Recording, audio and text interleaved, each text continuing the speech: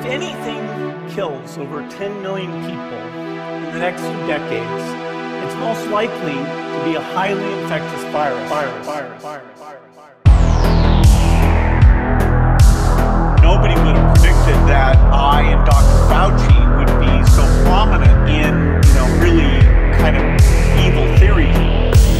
We're taking things that are genetically modified organisms and we're injecting them in little kids' arms and just shoot them right into the vein. Shoot them right into the vein.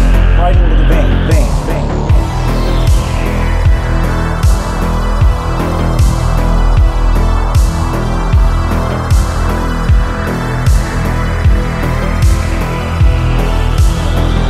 Travel to Africa, meet with scientists. We see a lot of things that are going very well.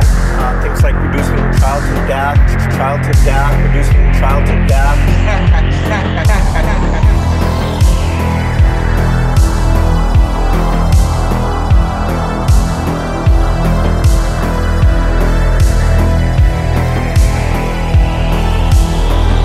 Right now, people should not be walking. There's no reason to be walking around with a mask.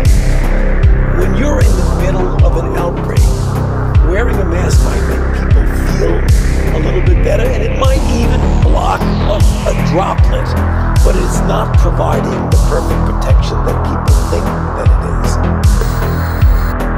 There's nothing wrong with people wearing two masks. I often myself wear two masks. Can we make a general recommendation that doesn't have scientific basis yet? No.